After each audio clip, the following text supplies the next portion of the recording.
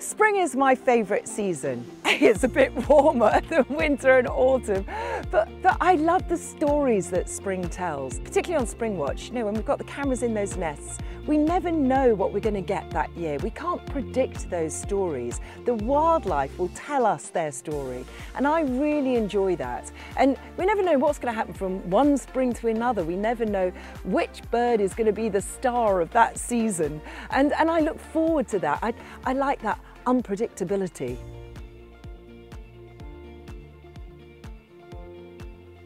It's great for us to come back to Arne. We were here 2016 for Autumn Watch, 2017 for Winter Watch, and it's always really nice to come back to a place and see it in different seasons. And also, it's so nice to come back to a place and be able to take the thermals off and put the t-shirts on. Walking around and seeing just how many different habitats are here, and then seeing it link up as part of this super national nature reserve is absolutely brilliant. And to get all these different landowners working together for wildlife is a really positive thing.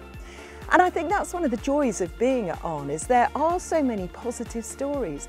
Dartford warblers, numbers, 2 pairs when the RSPB took it over. And now those numbers have gone up, I think it's over 90 pairs. And that's because of the management that they've done in the RSPB. I'm someone that likes positivity, I like hope, and that gives me a great deal of hope.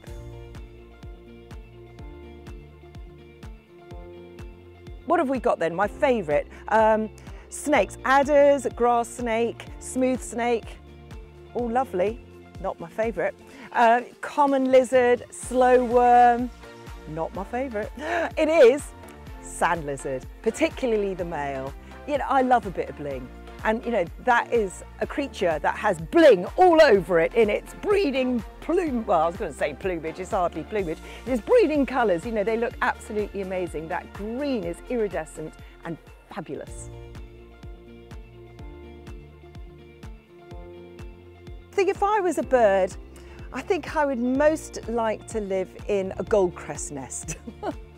The goldcrest nest that we've got on this show is just beautiful. It's sort of hanging in the ivy, and it's lined, so it's got loads of feathers inside.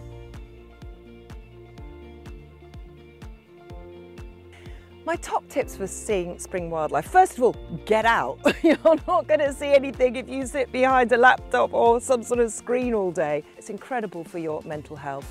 You need to get out and you need to breathe.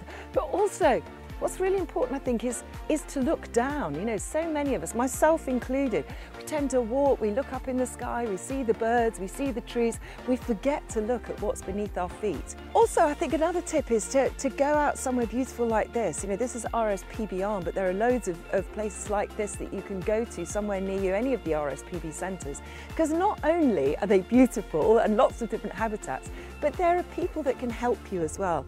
And I think when you start doing things like bird watching, for instance, it could be quite overwhelming. You don't know where to start. But if you go to somewhere like an RSPB centre, you can go on one of the talks, go on one of the walks with people, and you learn so much. And that's what sparks your interest. And then you know what you're looking at, and you know what to look for as well.